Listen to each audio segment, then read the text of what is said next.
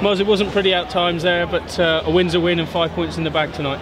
Yeah, I think definitely in the Premiership, take that 5 points win. As you said, it wasn't pretty. You know, dust off a few cobwebs out there, and you know, what we've got at the end of the day, we've got that 5 point win, and we push on to next week. I was going to say, it puts you back top of the table tonight, and a lovely fillip to take into Saracens next week.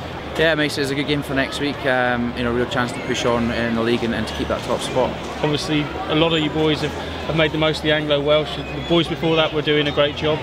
There's real competitive streak amongst the squad now, and you've got to make the most of it. Yeah, no, definitely. I think there's guys in every position, all challenging, which is great, and we're competing well on all fronts in all competitions. So yeah, there's a lot of guys that are all challenging, all wanting to put their hands up and all wanting a shot to play for the first team. Reflect on today's game. Was Harlequins what you expected? I know they're missing names, but they were still pretty good. Yeah, they're very good. You know, I mean, I thought the 10 played really well. And, you know, we talked about targeting him, and he kind of run the show a bit out there. And we, you know, we need to knuckle down for next week. A few things to learn from, and you know, do our reviews and that, and to push on for next week in a massive game against Saracens. That's over a year unbeaten here at Sandy Park now. It's not a bad place, but if you can have a fortress like this at home, it's key to any successful side. Oh, definitely. I mean, you know, it's been a while since I've been back out playing at Sandy Park, and sold out, and just been great to see the crowd just lift you and get behind you for the whole game, and they make a massive difference out there. And in terms of it, the game itself, tough as you say, wasn't it?